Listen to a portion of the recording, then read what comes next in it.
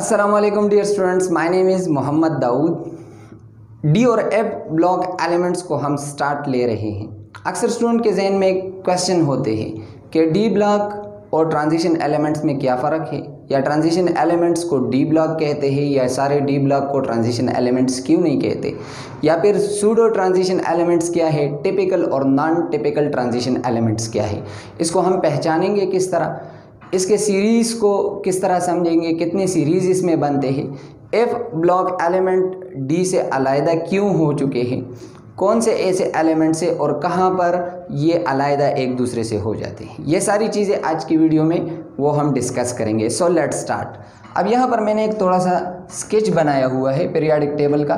जिस तरह हमने डिस्कस किया था, पहले जो 2 ग्रुप्स है वो एस ब्लॉक के हैं और लास्ट वाले जो 6 ग्रुप है वो पी ब्लॉक के हैं। मैंने आपको बात बताई भी हुई थी कि दरमियान में जो 10 ग्रुप है वो डी ब्लॉक एलिमेंट्स है। यहाँ पर आप देखिए 2 और 6 8 हो गए और 10 टोटल 18 ग्रुप्स है पीरियाडिक टेबल में। यहाँ पर लेंथेनम के बाद 57, लेंथेनम 57 के बाद 14 एलिमेंट्स जो है वो, और एक्टिनियम 89 के बाद जो 14 एलिमेंट्स है वो, उनको हमने अलहदा रखा हुआ है जिसको हम एफ ब्लॉक बोलते हैं। डी ब्लॉक को डी ब्लॉक इसलिए बोलते हैं क्योंकि इसका लास्ट वाला इलेक्ट्रॉन वो डी सब शेल में जाता है। एफ ब्लॉक को एफ ब्लॉक इसलिए बोलते हैं क्योंकि इसका लास्ट वाला इलेक्ट्रॉन वो एफ सब शेल में एंटर होता है। तो 57 के बाद 58 और 71 तक 14 इलेक्ट्रॉन वो 4f में फिलिंग उसकी हो जाती है। इसी तरह 90 से ऑनवर्ड 103 तक 5f में वो फिलिंग शुरू हो जाती है। तो इस वजह से ये बाहर रखे हुए हैं। अब यहाँ पर एक इम्पॉर्टेंट कॉन्सेप्ट है ट्रांजिशन एलिमेंट्स का, कि ट्रांजिशन एलिमेंट्स क्या है। Those elements which have partially failed D और एफ सब shell in any of their oxidation state. अगर डी ब्लॉक की हम बात करें D1 to D9। अब जिस तरह मैंने आपको बात बताई, लास्ट इलेक्ट्रॉन अगर एंटर होता है डी सब शेल में तो उसको हम डी ब्लॉक बोलते हैं। एफ में एंटर होता है एफ ब्लॉक है। लेकिन ट्रांजिशन हम किसको बोलते हैं? ट्रांजिशन एलिमेंट्स उन एलिमेंट्स को कहते हैं जिसके जो डी या एफ सब शेल है वो पार्शियली फेल्ड हो। रिमेंबर, क्या हो? पार्शियली फेल्ड हो। कहाँ पर? या फिर इसके ग्राउंड स्टेट में एलिमेंटल फॉर्म में अगर ये मौजूद है तो D1 से लेकर D9 तक, या फिर अगर एलिमेंटल फॉर्म में इसकी जो कॉन्फ़िगरेशन है वो D10 है, तो फिर अगर किसी कंपाउंड में किसी भी ऑक्सीडेशन स्टेट में इसकी D9 कॉन्फ़िगरेशन आ जाती है तो फिर इनको हम ट्रांजिशन एलिमेंट्स बोलते हैं। मैं आपको एग्जांपल भी देता हूँ। फॉर एग्जांपल आप देखिए यहाँ पर जो जिंक है या फिर कैडमियम है या फिर मरकरी है, यहाँ पर मैंने लिखा भी हुआ है कि जिंक है, कैडमियम है या फिर मरकरी है, ये तीनों के तीनों इसकी जो कॉन्फ़िगरेशन है वो D10 है। D10 कॉन्फ़िगरेशन है, जिंक की भी है, कैडमियम की भी है, मरकरी की भी है। तो D10 कॉन्फ़िगरेशन का मतलब है कंप्लीटली फेल्ड डी ऑर्बिटल्स। तो ये जो एलिमेंट्स है ये ट्रांजिशन एलिमेंट्स नहीं हो सकते।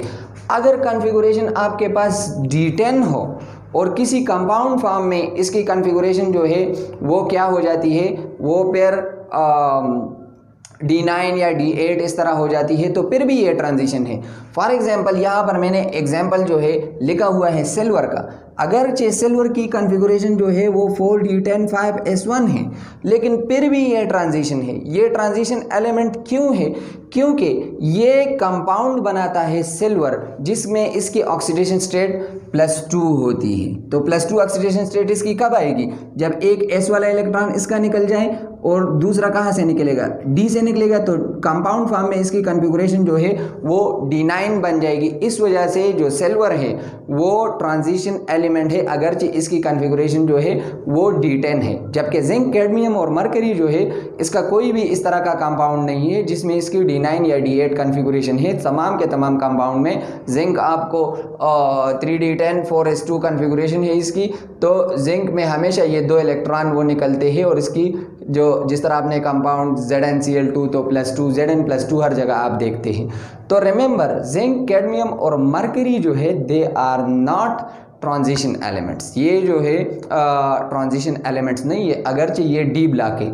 इससे हम इस नतीजे पर पहुंचते हैं कि तमाम के तमाम ट्रांजिशन एलिमेंट्स जो यहाँ पर मौजूद है इस ब्लॉक में वो सब के सब डी ब्लॉक में मौजूद हैं, लेकिन डी ब्लॉक के तमाम एलिमेंट्स वो ट्रांजिशन नहीं है। अपने साथ ये पॉइंट ज़रूर नोट करिए। इसमें क्वेश्चन पूछते हैं जिंक, कैडमियम और मरकरी का। सिल्वर का भी आपने याद रखना है कि सिल्वर का आपसे पूछ सकते हैं कि D10 है, क्यों इस तरह है, तो AgCl2 का आप एग्जाम्पल दे सकते हैं। इसके अलावा ट्रांजिशन एलिमेंट्स को ट्रांजिशन क्यों बोलते हैं?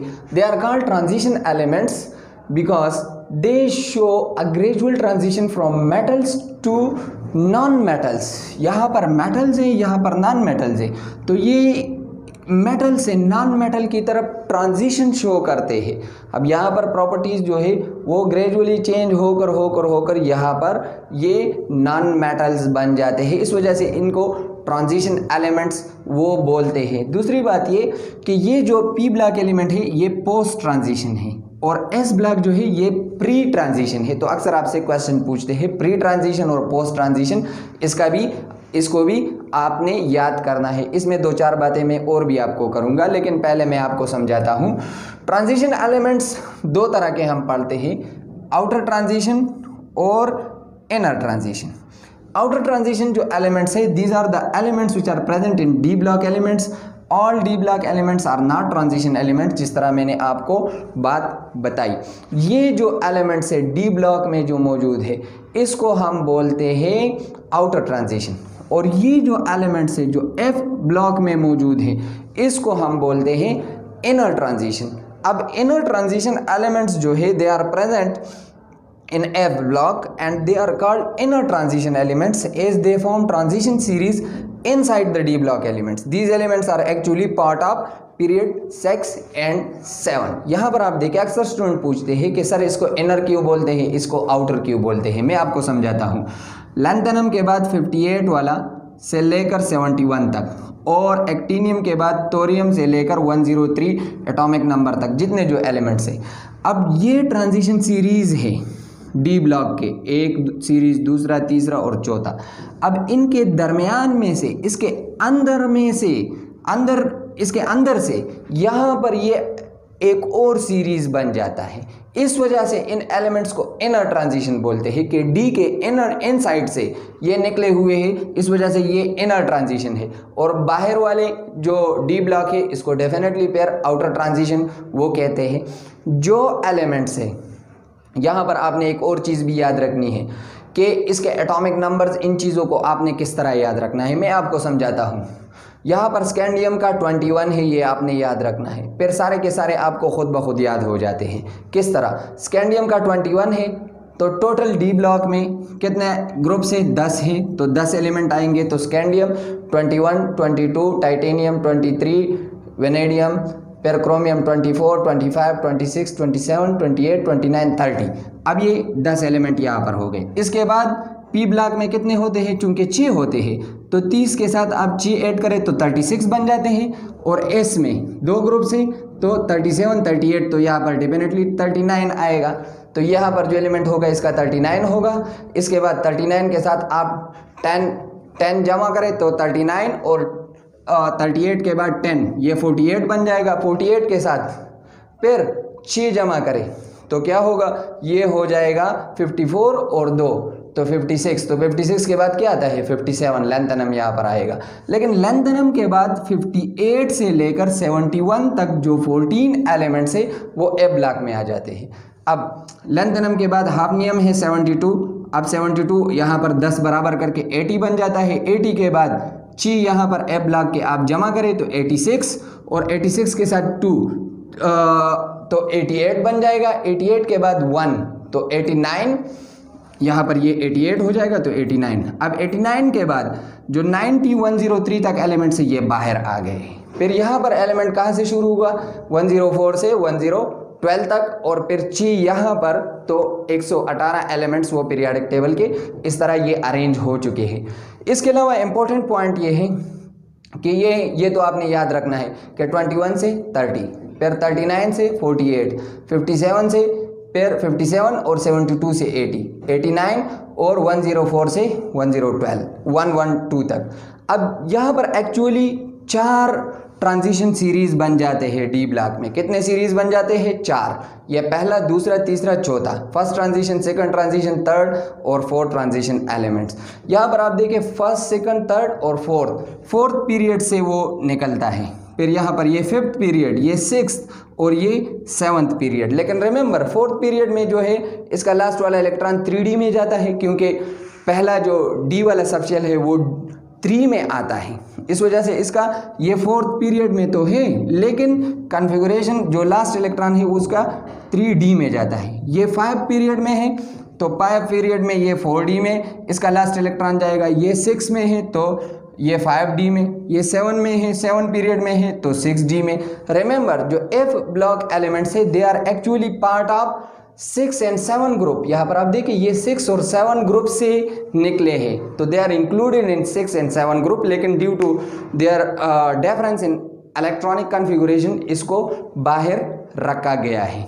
अब यहाँ पर देखिए ये जो जिंक, कैडमियम और मरकरी की मैंने आपको बात बताई कि ये ट्रांजिशन नहीं है, अगरचे ये डी ब्लॉक है, इसको हम स्यूडो ट्रांजिशन एलिमेंट्स बोलते हैं। स्यूडो ट्रांजिशन एलिमेंट्स ये आपने याद रखना है, यहाँ पर मैंने मेंशन भी किया हुआ है, जिंक, कैडमियम और मरकरी।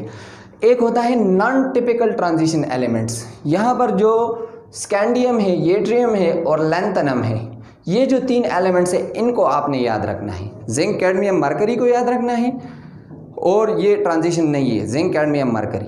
और स्कैंडियम, येट्रियम और लैंथनम जो है ये नॉन टिपिकल ट्रांजिशन एलिमेंट है। नॉन टिपिकल का मतलब ये होता है कि ये ट्रांजिशन एलिमेंट्स के टिपिकल जो प्रॉपर्टीज़ है, जो मेन प्रॉपर्टीज़ है वो शो नहीं करते।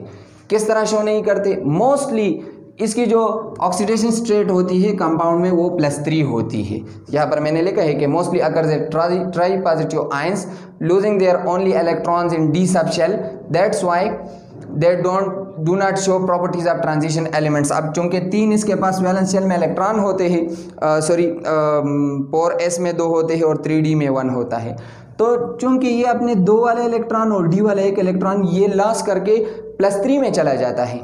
अब +3 में अगर ये चलेगा तो ये कलरलेस भी होगा। डी ट्रांजिशन आगे हम डिस्कस करेंगे। इसके अलावा डी जो सब शेल है वो तो इसका वो ख़त्म हो गया, इसमें कोई इलेक्ट्रॉन अभी नहीं रहे, तो इस वजह से ये प्रॉपर्टीज शो नहीं करते। स्कैंडियम भी इस तरह, यूट्रियम भी और लैंथनम भी। अब जनरल कैरेक्टरिस्टिक कुछ ट्रांजिशन एलिमेंट्स की वो मैंने यहाँ पर मेंशन किए हुए हैं, इसको जल्दी जल्दी मैं आपको बता देता हूँ। 1 by 1 इस पर वीडियोज़ भी बनेगी। दे आर मेटल्स, सबके सब मेटल्स हैं, सबके सब हार्ड होते हैं, malleable, ductile, sonorous, sound producing, जिस तरह घंटी होती है, हाई कंडक्टिविटी, इलेक्ट्रिक और जो दूसरी हीट के कंडक्टर्स होते हैं, due to availability of free electron, small atomic size, ionic radii having high nuclear charge, इसको एटॉमिक साइज में डिटेल से डिस्कस करेंगे। They can produce interstitial compounds and have variable oxidation state due to n-1 D1 to 10 NS012 configuration. अब ये important है, इसकी जो oxidation state होती है वो वेरिएबल होती है। वेरिएबल क्यों होती है? क्योंकि जो D है n-1 D और NS जो और सब शेल है, इनके दरमियान एनर्जी डिफरेंस वो कम होता है, जिसकी वजह से इनर डी ऑर्बिटल वाले इलेक्ट्रॉन भी वो बॉन्डिंग में हिस्सा ले लेते हैं, जिसकी वजह से इसकी ऑक्सीडेशन स्टेट वेरिएबल आएगी। इस पर डिटेल से वीडियो वो बनाएंगे। There compounds are coloured and they can form complexes. D transition colours of complexes वो ज़रूर आपने देखनी है वो वीडियो, वो भी पैरामैग्नेटिज्म और एलाइस फॉर्मेशन ये करते हैं। इन सब चीज़ों को 1 by 1 वो इन डिटेल डिस्कस करेंगे। तब तक के लिए आप इन चीज़ों को खूब से पढ़िए। आपने क्या क्या बातें इसमें याद रखनी है, किस तरह एटॉमिक नंबर को याद रखना है, नेक्स्ट वीडियो में हम इंशाल्लाह इसके इलेक्ट्रॉनिक कॉन्फ़िगरेशन पर बात करेंगे। Stay tuned, thank you very much.